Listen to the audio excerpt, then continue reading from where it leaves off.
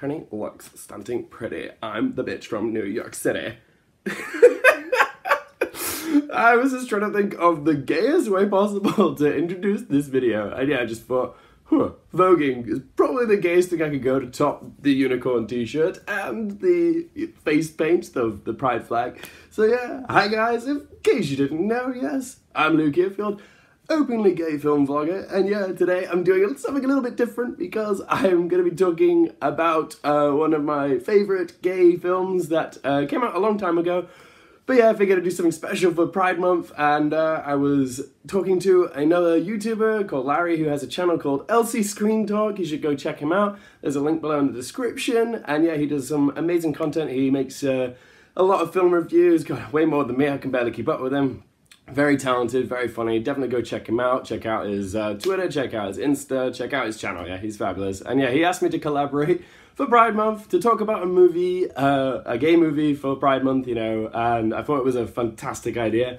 I thought, yeah, let's talk about something that I love, and I was originally planning to do something a little bit more mainstream, like Call Me By Your Name, or Moonlight, or even Brokeback Mountain, but then I realized that, you know, these films are all, you know, they've been seen by lots of people, you know, they're the mainstream, you know, contenders of the gay cinema world, you know, which a lot of straight people have seen.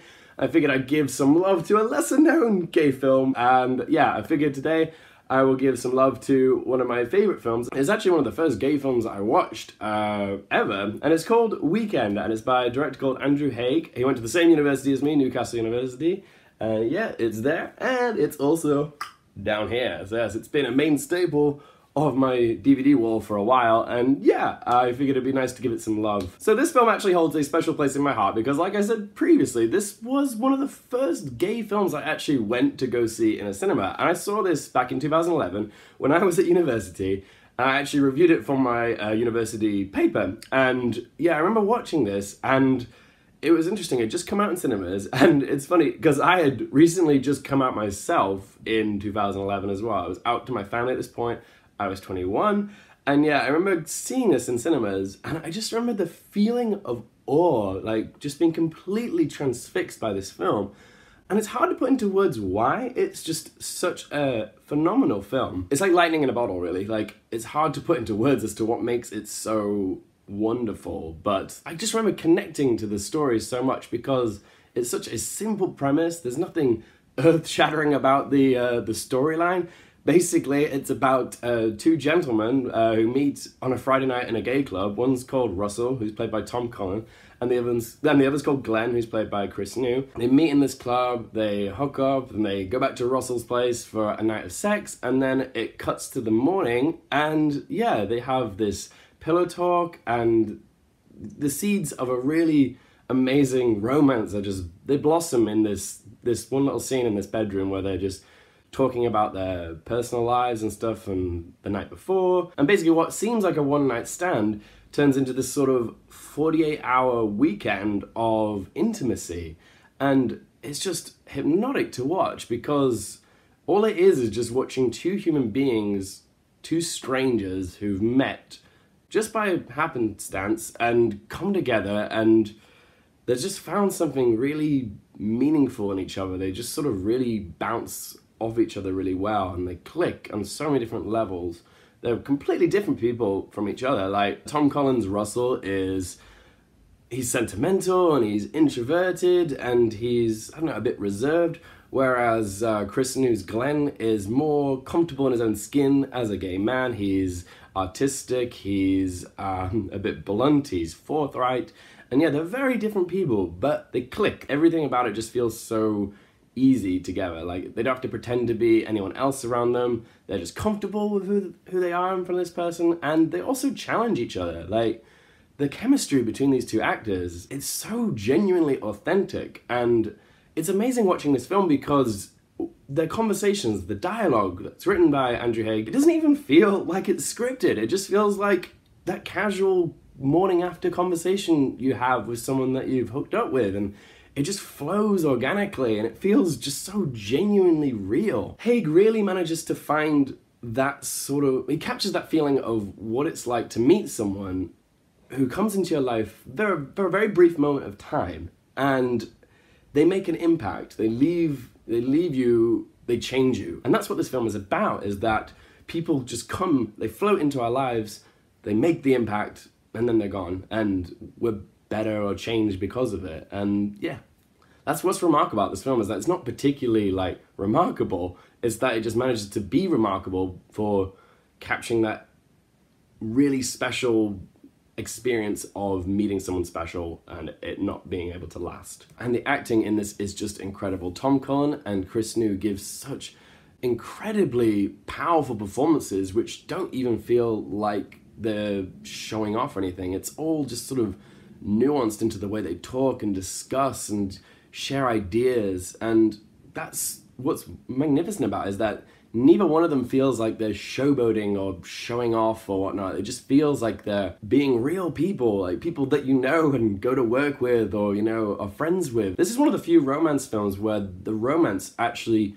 genuinely feels authentic. What I love about Andrew Haigh as a writer and a director is that he never sort of stoops into any Hollywood cliche-isms when it comes to romance, okay? He just sort of lets things unfold naturally. What's also quite noticeable in this film is that there's a lack of music in this, okay? Andrew Haigh doesn't use any music to sort of get the audience to emote for these characters. It's crafted through the interactions of the characters and the dialogue. It just feels like we're watching cinematic chemistry when you put these two wonderful characters together. Just watch them interact and see how it sort of sparks and creates chemistry, and it doesn't feel like it's pandering to the audience, and it doesn't feel sappy. It just feels romantic in a sense of things beginning for the first time for real people. I keep saying the word real, but it really does just feel that way. It just feels authentic and real. I'm sorry, that's how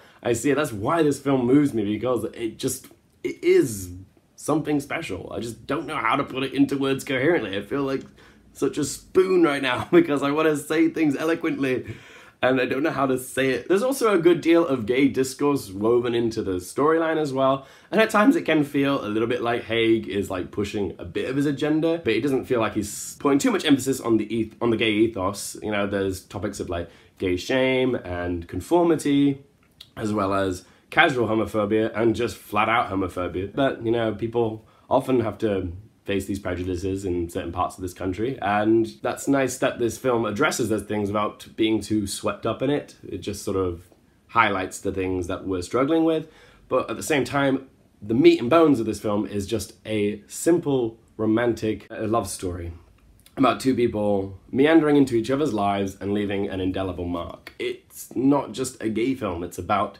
experiences of meeting people, and that is why I love this film, because it's happened to me before. I've met people who I've been in relationships with which had a ticking clock because I was traveling, or, you know, I was moving away, I was graduating from university, and yeah, these romances are doomed to fail because circumstances aren't on your side. But it makes it feel all the more special whilst you're in that little bubble of time when it's all sweet and romantic and you're discovering each other and falling in love with each other. And yeah, it just teaches you what heartbreak is about.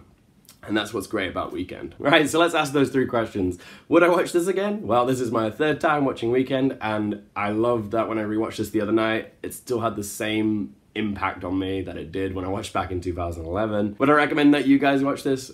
Absolutely, guys. Like, this isn't just a film for gay people, it's a film for anybody out there who's had that feeling of meeting someone special, but knowing in the back of your mind there's a ticking clock and it's not gonna be the relationship that you wish it's gonna be. And what score do I give it out of 10?